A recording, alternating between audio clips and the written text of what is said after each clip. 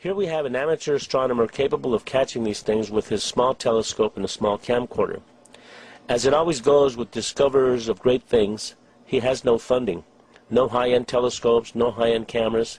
He has found something that through his apparatus that he invented is capable of capturing interstellar spacecraft.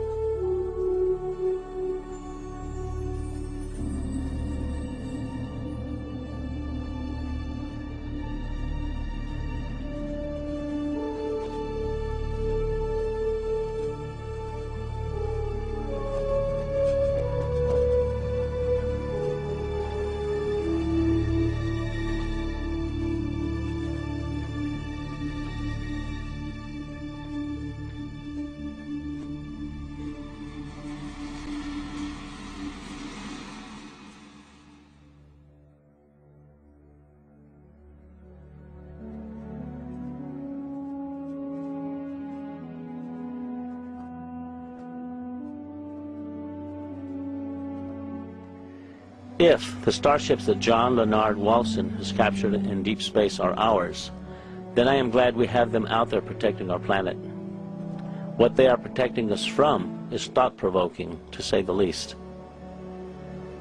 These things are enormous. On the other hand, if they are not ours, I wonder who or what is operating them. There was a fear then that, of something out there. It became a very big concern. Asteroids, UFOs, people coming from other places.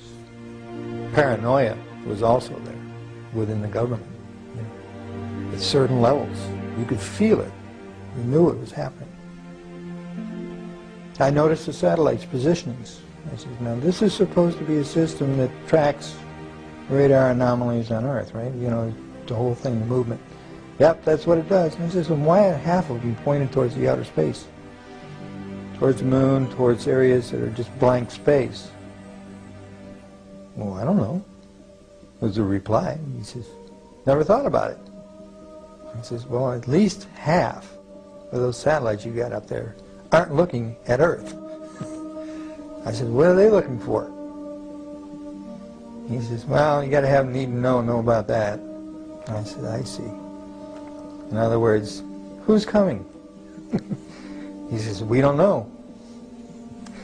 Dropped, end of subject. Ever since I got involved with John Leonard Walson, I always now look at the Big Dipper in a totally different way. I can't wait to have people all over the world seeing them. The great thing about the interstellar starships is we know where they are.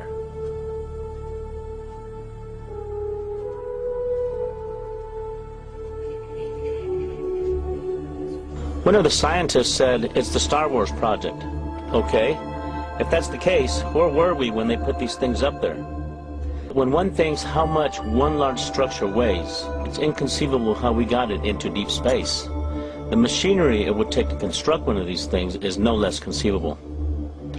And the fact that they can expand and transform into different shapes in deep space is extraordinary. There are questions I have. If they are man-made, then we must have technologies that are way beyond our comprehension. What kind of energy systems are being applied here? This is one big puzzle that has yet to be solved, or at the very least, acknowledged.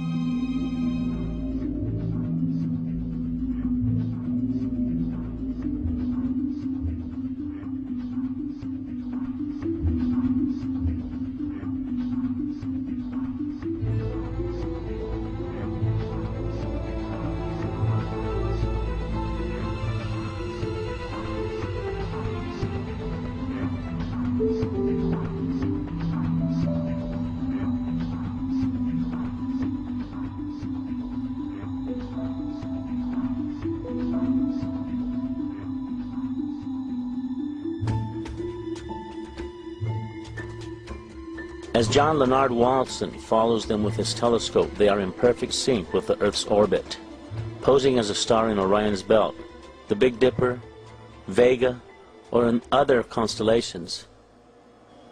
This means that perhaps if one structure is 2.5 light years away, it may be orbiting around Earth at millions of miles per hour. With those kinds of velocities, and with the capability of being able to effortlessly change and transform, it takes an enormous amount of energy. What kind of alloys are they made of that allows them to transform and retract at these velocities in deep space?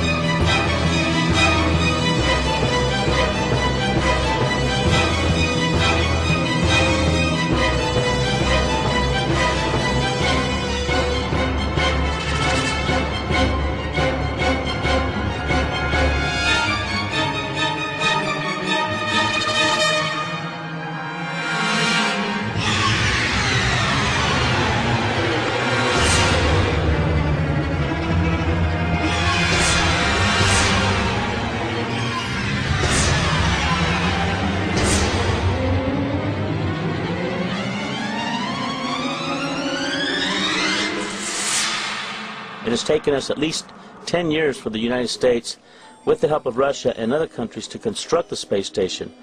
And when you look at these huge structures that are in deep space, you just have to wonder, what are these things? Who inhabits them? There are rumors about secret projects where men and women have been sent into outer space as an exchange program. You need to think about this. We have wars going on right now here on Earth. Our planet is in turmoil. People of the Earth have no concept as to what reality is anymore. We are too busy fighting terrorists, too busy looking out for human enemies. Is something more sinister awaiting our planet? Are we under observation and under close scrutiny? We don't know what we are about to learn about the interstellar communities that are obviously among us, orbiting our planet in our immediate solar system.